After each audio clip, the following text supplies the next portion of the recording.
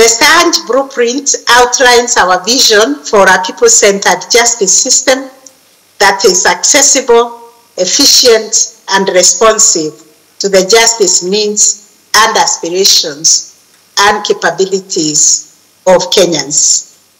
The topic you have chosen, the theme of the conference, also challenges us to consider how the High Court can be a catalyst for broadening the scope of justice.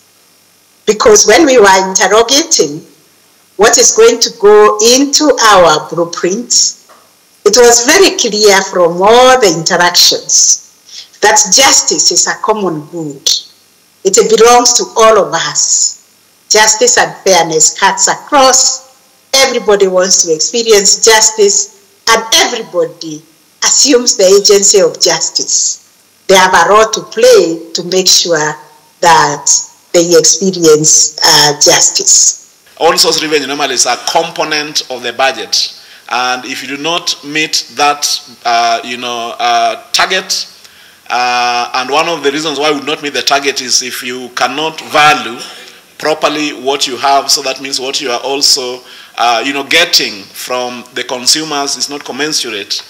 And so we are hoping that once this is resolved, then we can be able to bridge the gap that already exists in our budget because of the misses of the target in our own source revenue.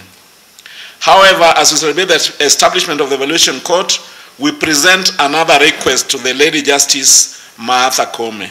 Please help us revive the once vibrant municipal courts which shut their doors with the advent of devolution. These county courts are expected to use the existing laws to help protect devolution and its gains. The courts will help the county to resolve smaller disputes, especially in the enforcement of county bylaws. This will in turn help us boost collection of our own source revenue.